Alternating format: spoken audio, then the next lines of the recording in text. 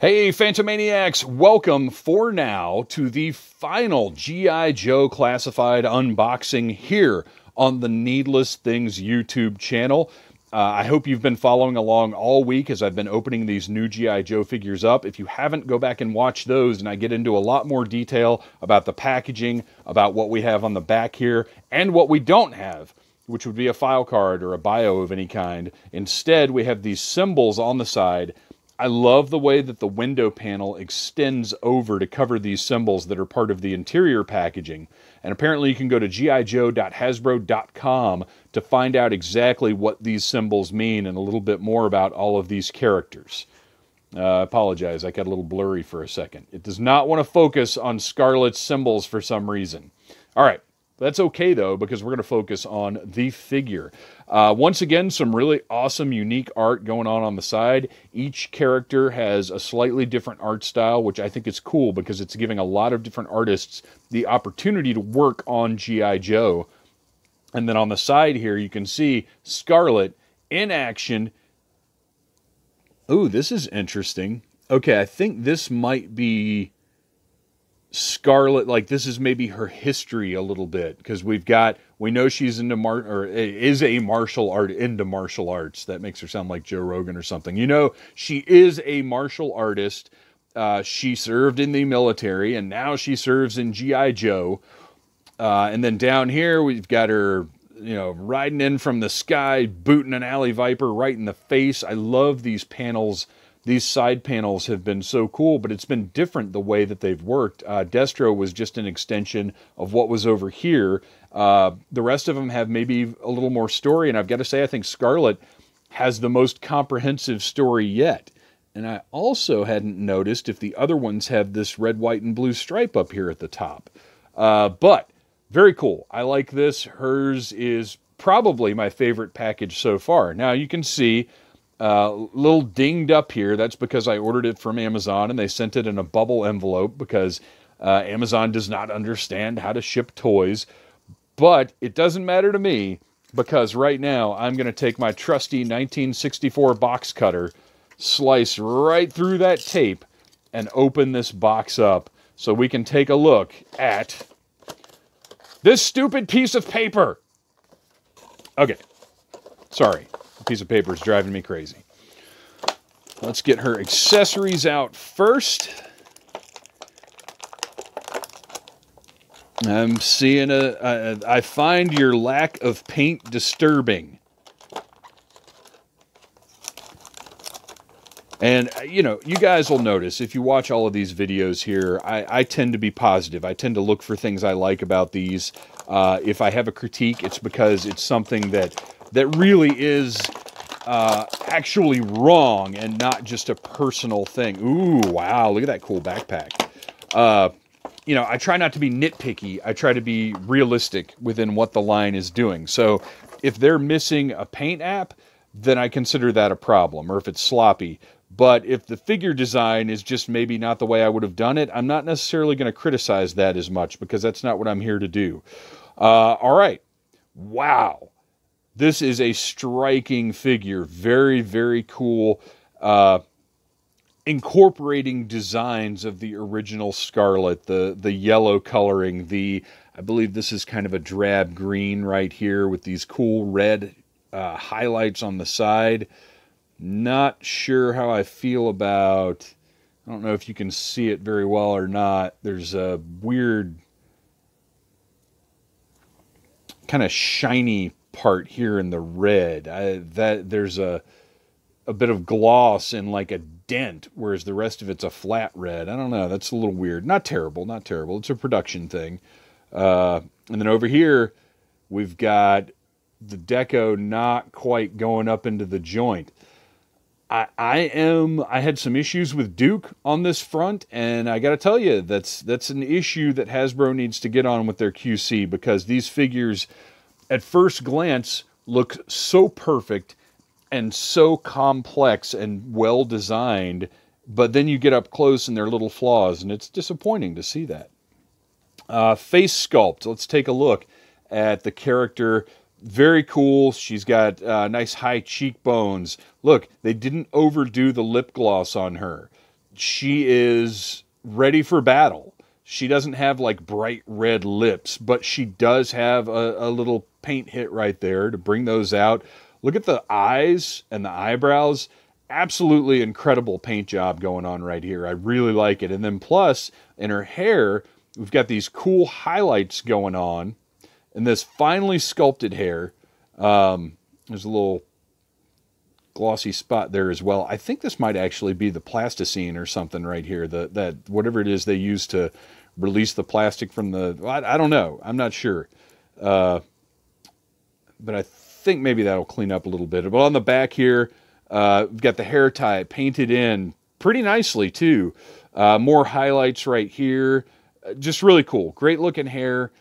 She's got earrings in, but they're sort of practical. Those might even be like spacers. Who knows in this day and age. But they're not like hoops or anything like that. And then her armor, I like right here, we have... Oh, interesting. Okay, so wait. Do we have the butterfly joint that the other figures had? Yes, there is. You can kind of see it right there. That butterfly joint is present. Very cool. And then we've got the one shoulder pad. And I'm trying to figure out... Again, that red seems to be a little hard for them to hit. You can see where it doesn't come all the way down to the border of this, but up here it kind of bleeds over a little bit. On the shelf, it's not going to matter to me. Up close, I can't help but notice something like that. She's got her cool forearm gauntlets going on here with the metallic color inside and her signature yellow out with that blue that's been used throughout this first wave right there. I love it. I love that unifying element. Cool shuriken on the outside right there. And then the glove itself, it's got some cool armored knuckles up here. Sculpted details, very nice. And then the other gauntlet, let's see, she does have 2 elbow pads, unlike Duke. Looks cool. And then right here, another little nod to the original. She's got this weird red piece on her shoulder that I was honestly never quite sure what that was supposed to be. But there it is. And another one of these little blue emblem deals that are some kind of like energy signature or something. She's got a cool... Let's go ahead and be grown-ups for a minute and admit that it's great that she does not have like single sculpted giganto boobs. She's got a cool chest plate that is reasonable female armor. I love that. She looks like she is ready for action. Very cool. She's got this belt, separate sculpt. Got a little pouch on the side. Look at this detail on these pouches. 3 zippers, 3 zipper pulls right here. Maybe a paint hit would have been nice, but at the same time, maybe these would have black zippers because, well... Okay, let's be realistic. She's not trying to be subtle on the battlefield. But still, they look very cool. A little painted buckle on there. Looks nice. We've got same ratcheting ankles as the other figures. Same ratcheting double-jointed knee. And then these cool shin guards that, to me, work, or I guess look better on her than they do on some of the other figures. I really, really love this sort of mustard yellow color that's, her signature from that original figure mixed with this bronzish gold color that's on the rest of the figures, or at least the metallic color is. Overall, looks absolutely great. Tons of detail, tons of sculpt. You can see on her shirt here, we've got some sculpted in spots of, possibly body armor, soft body armor under there. Who knows?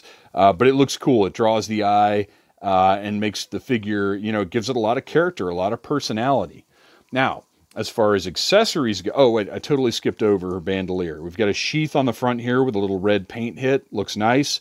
And then on the back, we have got bolts for her crossbow and more storage for knives.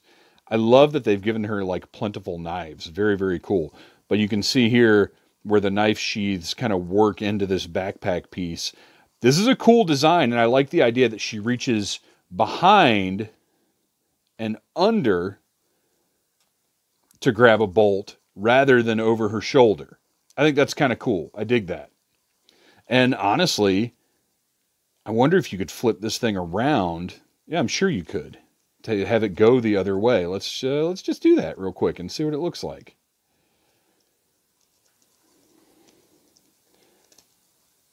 Oh, I didn't think the ponytail through. Oh my gosh, this little hook on the ponytail is going to be the end of my life. All right, there we go. Oh wait, I just did that totally wrong because I turned her head around backwards. All right, well,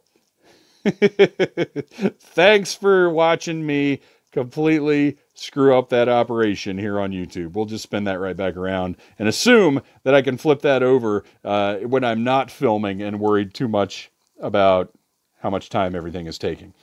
So let's take a look at these accessories and see how much success Hasbro had updating her. Oh, now this is interesting. Whoa, okay, this is cool. I didn't even notice this when I pulled it out. Okay, what's not cool is that gun is bent a little bit, but whatever, we can heat that up and fix that. So she comes with what basically works as a pistol on its own with no paint on it, but then you take this piece and figure out how to attach it. Oh, look at that. Very cool. And you've got her crossbow, which I'm honestly a little surprised that this isn't just some kind of like plasma weapon, which is what the rest of the characters seem to have. And I gotta say, if this was a gunmetal color with some of those blue paint hits up here, I don't know. We'll find out more details about this kind of stuff as the line goes on, as information comes out. But just on its own, as a new kind of updated cool crossbow for Scarlett, I like it. It works. Fits right in the hand there.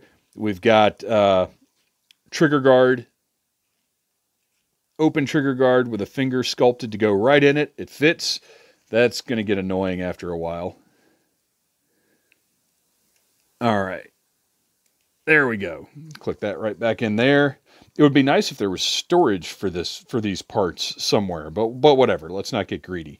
And then we have 3 different knives. We've got sort of a standard knife right here. No paint. A little cheap, but it's a knife, whatever. And there are entirely black knives in the world. That is a thing. It's not like that's crazy. That fits right into the bandolier on the front there.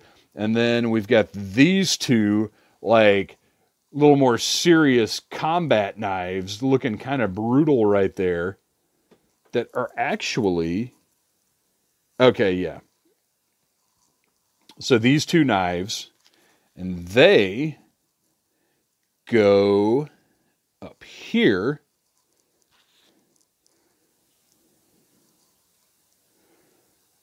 Right in. So she is ready to get into battle and kick some Cobra butt. I really like this design. I think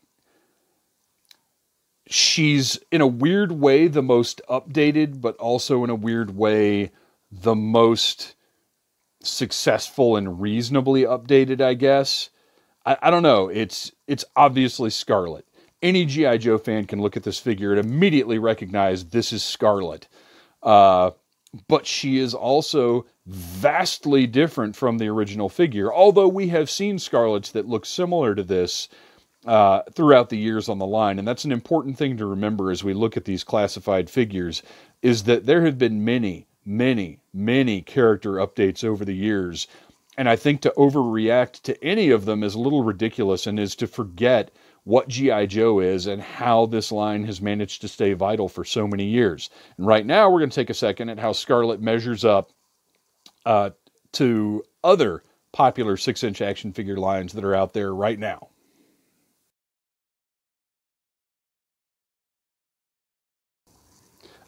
So I can't pick a favorite. Out of this first wave of figures, I think they all have met a degree of success that I didn't necessarily expect when I first saw them. I think they're all great updates on the shelf together. They look like a fighting team. They look like a unit. They look great. I think Hasbro's done an amazing job, and I can't wait to see what else they have in store for us. Thank you for watching. Please subscribe, like, and share this video. Remember to tune in to the Needless Things podcast each and every Friday. And on June 29th, please do check out Audible Interlude, a G.I. Joe podcast where we will look at the past, present, and future of the G.I. Joe line. Thanks a lot, you guys.